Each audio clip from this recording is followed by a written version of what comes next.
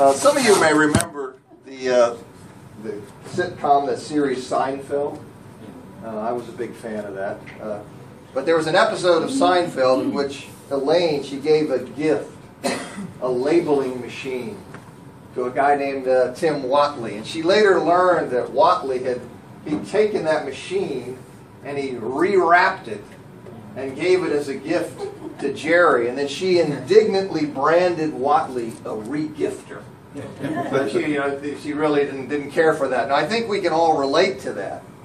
If somebody gives away our gift, or treats our gift as though it's not worth very much, very little to them, it both hurts us and it insults us. It hurts our feelings and it insults us. Now, I'm sure you're all familiar with Jacob and Esau from the book of Genesis. These are twins, and they're really quite different. They're different both in appearance and in temperament. We read in Genesis chapter 25, verse 27, that Esau, the older one, he's an outdoorsman. He's a skilled hunter, somebody who prefers the open country. And Jacob, on the other hand, he's more of a homebody. He likes to hang out, a quiet man who stayed among the tents. So we have Jacob is this aggressive hunter. And Esau's the aggressive hunter, and Jacob is this reflective nomad. I'm more like a Jacob kind of guy. Not a big hunter, not a big outdoorsman. But you have this difference between them. And we read, if this is going to work, we'll see, I didn't actually try to advance it. Did it work? Yes, it did. All right. We read in Genesis 25, 29 to 34, it says, "Once when Jacob was cooking some stew, Esau came in from the open country famished. He said to Jacob, 'Quick, let me have some of that red stew. I'm famished.' That's why he also was called Edom. Jacob replied, 'First, sell me your birthright.' 'Look, I'm about to die,' Esau said. 'What good is the birthright to me?' But Jacob said, 'Swear to me first.' So he swore an oath to him, selling his birthright to Jacob. Then Jacob gave Esau some bread and some lentil stew. He ate and drank, and then got up and left. So Esau despised his birthright."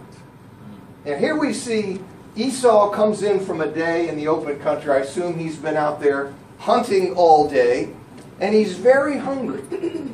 And he says something like, "Let me gobble that red stuff down. I'm starving."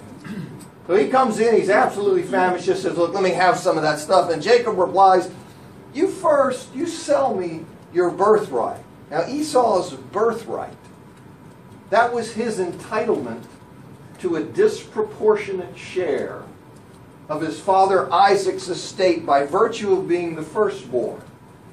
So Jacob he's angling to beat his brother out of his inheritance. He's angling to do that. He knows his brother is an impulsive man who acts on his desires, and he's got him right in a situation. And so he's angling to beat him out of his inheritance. He seeks to exploit that situation to his own advantage.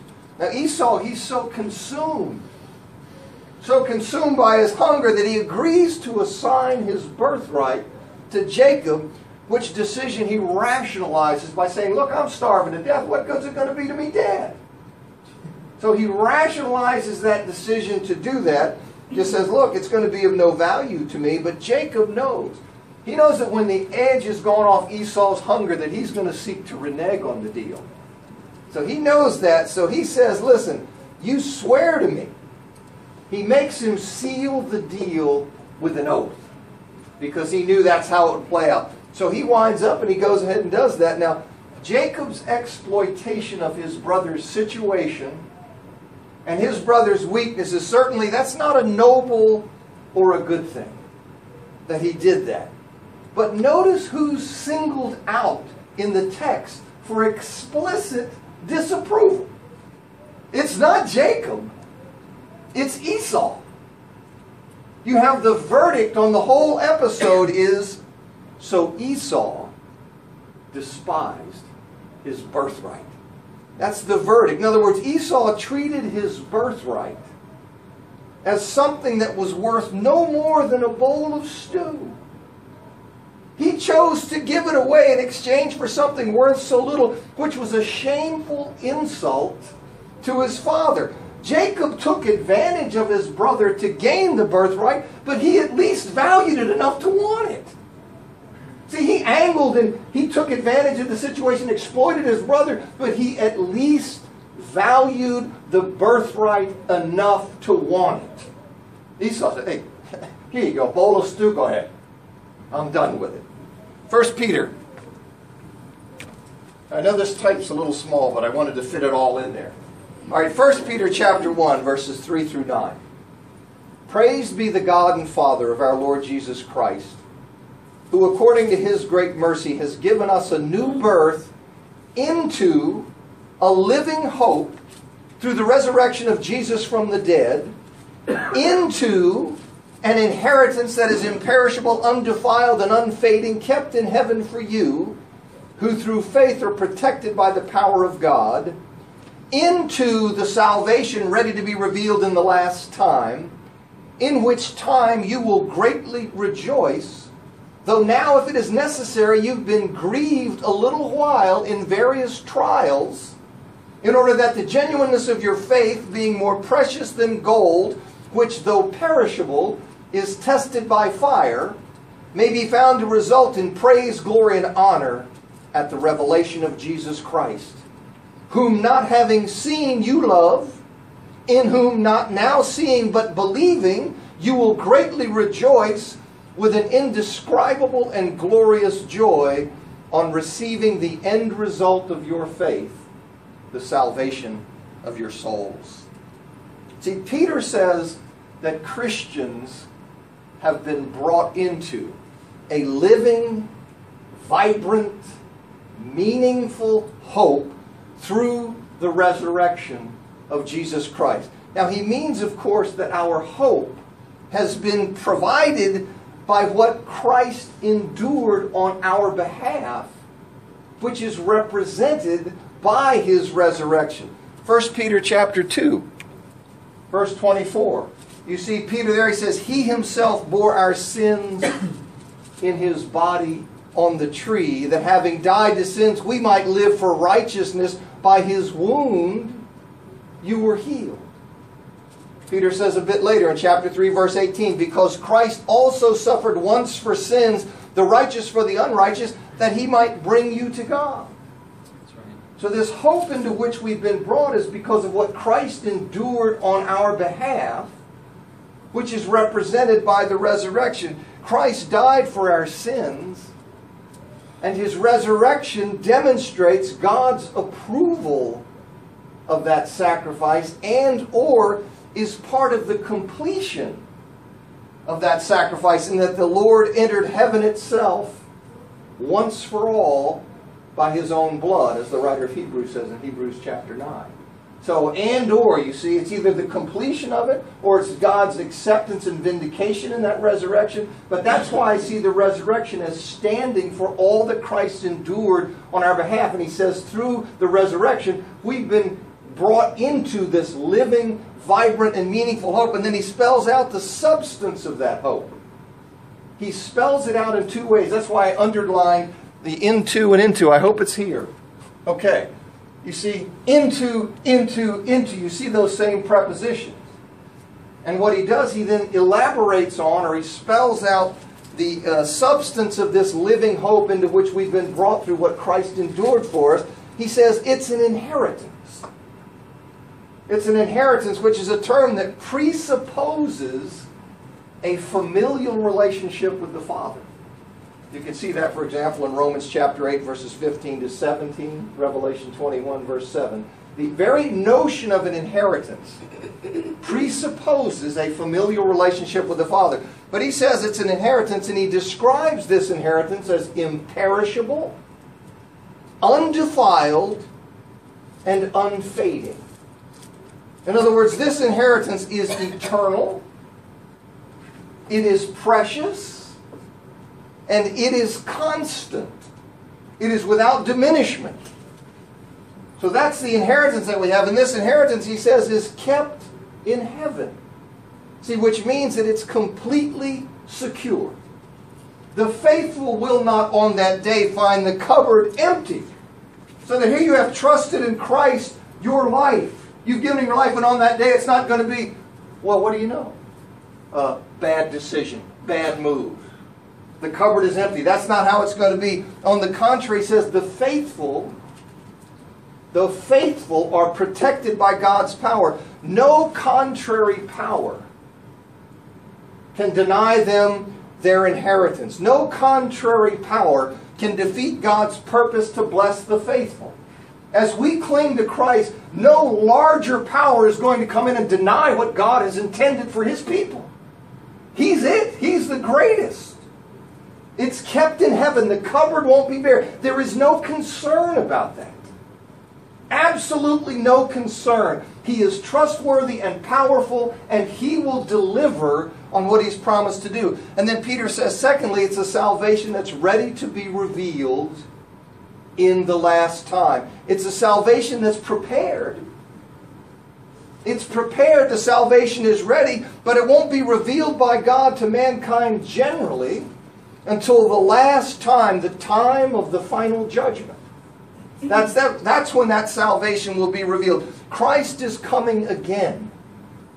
He is coming again to consummate or finalize the kingdom that He initiated or inaugurated when He first came. And at that time, see, Christians will be resurrected. We will be raised bodily like Christ the first fruits. And Christians will spend eternity in a redeemed creation, a new heaven and new earth, in a perfect reality of love, joy, and fellowship with God and one another. It is the divine utopia. It is the absolute perfect existence. Complete satisfaction, complete fulfillment, complete joy. That is the promise that has been given to us as Christians. And the reaction of the saved on that day will be, says, one of tremendous rejoicing. It'll be one of tremendous rejoicing. They're suffering now, and we're suffering now. He says, but on that future day, they will greatly rejoice. It'll be a tremendous celebration. Now, with many commentators, I take the in which at the beginning of verse 6 to relate to this last clause that says last time. Okay, so if in which refers to that, then you get in which time. You see, that's why I put the brackets there to let you know what I'm doing. All right, so that's how I look at that. I think that the in which there is referring back to the last time, which means in which time. And I also take there's a present tense verb there, greatly rejoice.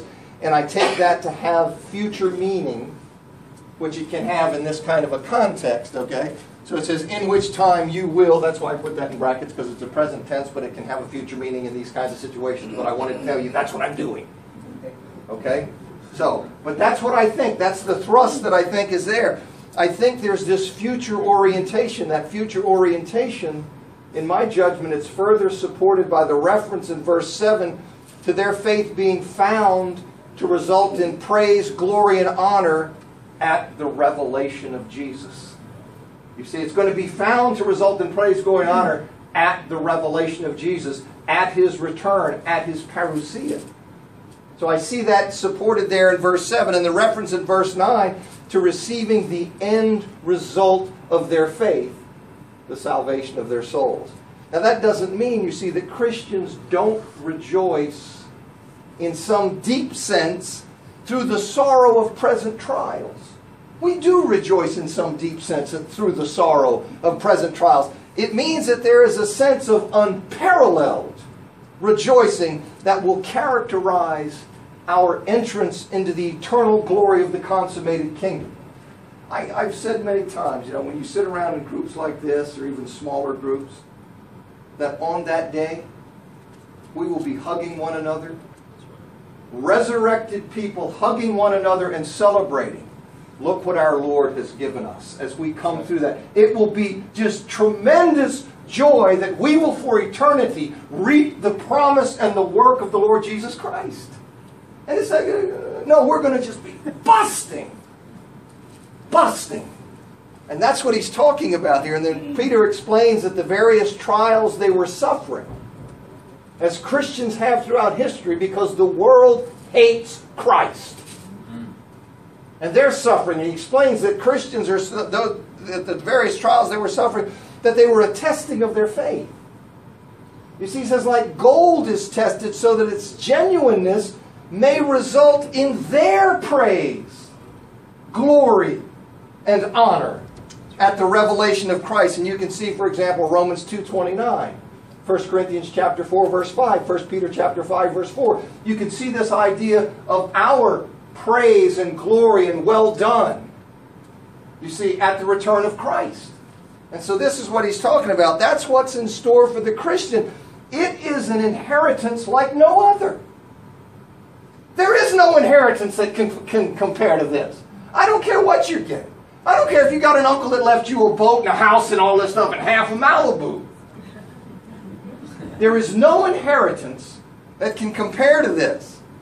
Now look here in what the Hebrew writer says. Oh, it doesn't show up here. Ah, okay. Hebrews 12.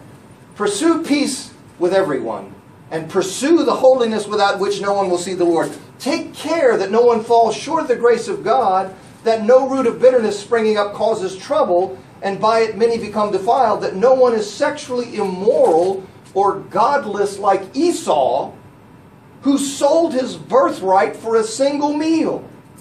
For you know that afterward, when he wanted to inherit the blessing, he was rejected, for he did not find a place for repentance, though he sought it with tears. The Hebrew writer, he warns his fellow Christians. So we're going to bring Jacob and Esau over into the new covenant. And he warns his fellow Christians not to be godless or not to be profane or not to be irreligious like Esau, who sold his birthright, his inheritance rights as the oldest son, for a single meal. And this Hebrew writer is warning us, warning Christians, not to despise the priceless inheritance, an inheritance that was secured by the blood of the Son of God. We are not to, you be careful not to be like that. That you wind up despising your birthright. We must not treat the hope of eternal glory as though it were something trivial. We must not treat it that way. Something to be traded away for mere temporary sensual gratification. We must not treat the greatest inheritance ever dreamed of as though it's something just to be traded away for sensual gratification. And don't think there's not plenty of temptation to do that. See, don't think that. Some years ago, 9 years ago now, the Kaiser Foundation did a little study of television programs. And they found in 2005 that from 1998, in that 7-year period, that the number of sex scenes on television had doubled.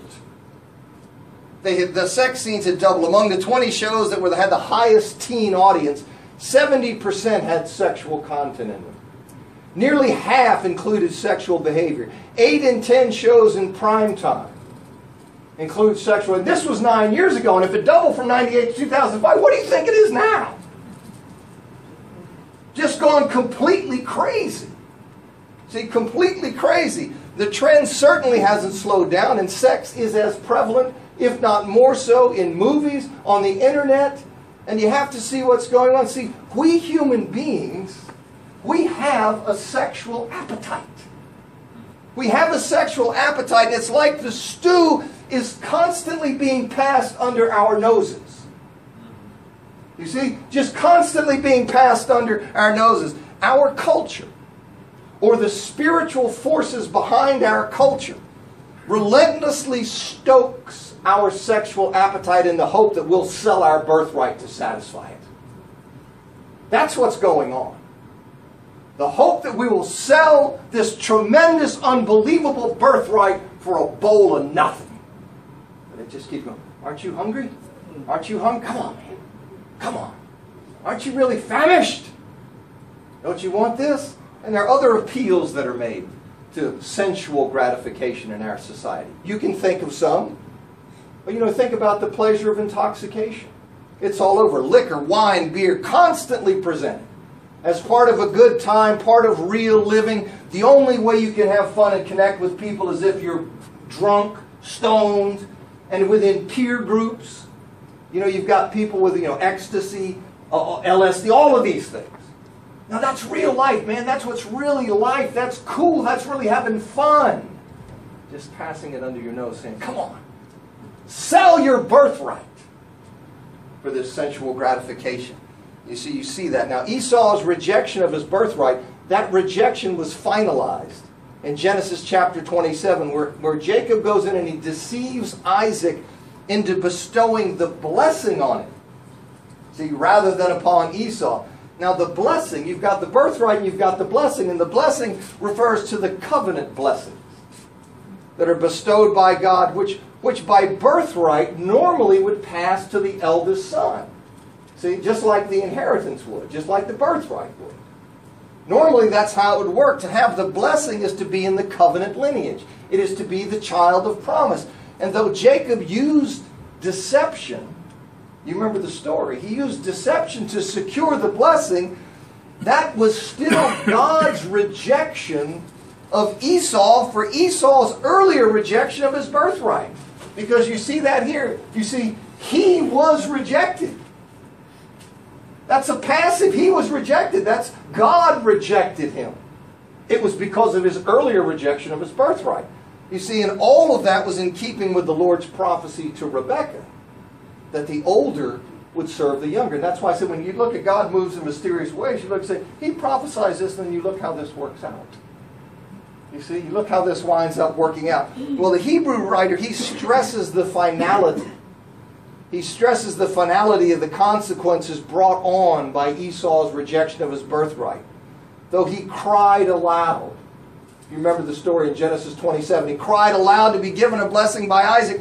His rejection was fixed forever by Isaac's pronouncement. No amount of tears could alter the situation. He's weeping. This is what he wants. And the Hebrew writer, see, he wants us to understand that we are playing with fire when we despise our birthright. We are playing with fire when we do that. Though we now have a chance to repent. We have a chance now to repent. The time is coming when the consequence of our choice will be eternally fixed. And on that day, no amount of pleading will alter one's fate.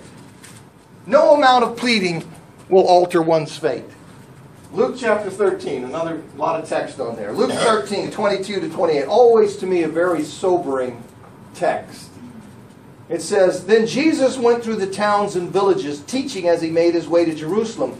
Someone asked him, Lord, are only a few people going to be saved? He said to them, Make every effort. Make every effort to enter through the narrow door, because many, I tell you, will try to enter and will not be able to.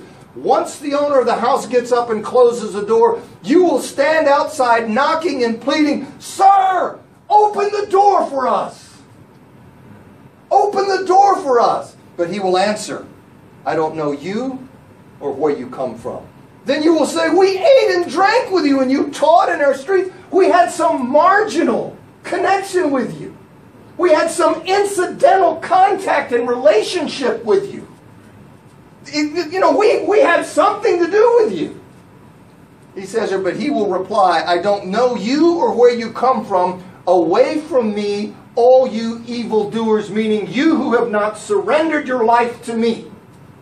Does it mean anybody who sins? Of course not. He's using evildoers as those who've turned from him, have not accepted him, haven't bowed to him, haven't given him their lives. So he says, there will be weeping there and gnashing of teeth when you see Abraham, Isaac, and Jacob and all the prophets in the kingdom of God, but you yourselves thrown out. Now this to me is, this is serious business.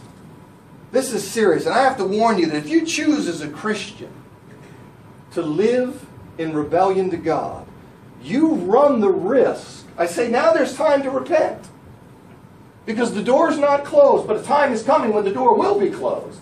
But I've got to say that if you as a Christian choose to live in rebellion to God, you live in rebellion, you run the risk of disabling your repenting apparatus. In other words, you can become so hardened toward God by willfully and knowingly trivializing the sacrifice of His Son that you will move beyond repentance. And that's the state of those people that he talks about in Hebrews chapter 6, 4-6, Hebrews chapter 10, 26-31. You can disable your repenting apparatus by being so hard against God for so long and trivializing the Son. So there is a danger there. Last text. Hebrews chapter 2, 1-3. Therefore we must pay even greater attention to the things that were heard, lest we drift away. For if the word that was spoken by angels was reliable, and every transgression and disobedience received just punishment, how will we escape if we neglect so great a salvation? See, this process begins often as a drifting away. This subtle kind of drifting. And I urge, brothers and sisters, I urge you to assess your life honestly before God. And if you've begun to drift, if you started to value the stew of worldly pleasure, of sensual gratification, perhaps even begun to entertain the idea that the stew may be worth the inheritance, I urge you, by the Spirit of God, to turn around now. Do not trifle with the holiness and the love of God. Now, if there's anything we can do for any of you, you know how we work it. We're going to sing a song. We can pray for you, help you in any way. Come on forward when we sing.